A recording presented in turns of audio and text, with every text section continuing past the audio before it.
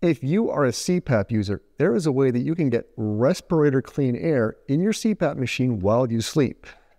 It's these inline filters that you put between your mask and your CPAP unit.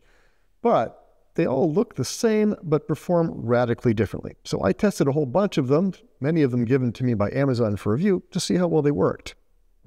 First, I tested them by attaching them directly to this particle count testing machine, and they all did pretty well, some better than others. But that is a low-flow testing machine at about 0.7 liters per minute of airflow. Filters work worse at higher airflows, like you'd get in a CPAP machine. So I attached the filters directly in line with a CPAP machine and a mask and wore it. And when I did that, the results were dramatically different. Some of the filters, like these ZF007 filters, went down to below 50%, and the MetaHealer ones went down to 0. But this hard-to-find prescription pleated filter stayed at 100% filtration.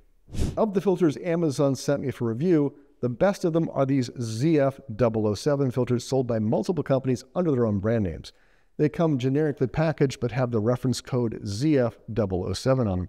The manufacturer claims that they have great Nelson Lab data for viral and bacterial filtration. This bad boy that got the 100% filtration ratings is a hospital-grade ventilator filter, and it is prescription-only and expensive. So you might not be able to get your hands on one, and that brings up an important question. Should you even use an inline filter? Ask your medical provider if it's okay for your treatment and your machine. My machine has a setting for when you use inline filters to compensate for the pressure loss, but it might over or undercompensate for it. And you might even need to raise your upper limit for your APAP pressure range.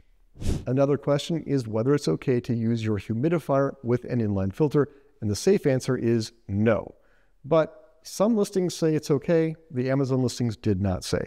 The problem is that water can collect on the CPAP side of the filter and clog the airflow. So if you are using it with the humidifier, you need to make sure you keep condensation off of it.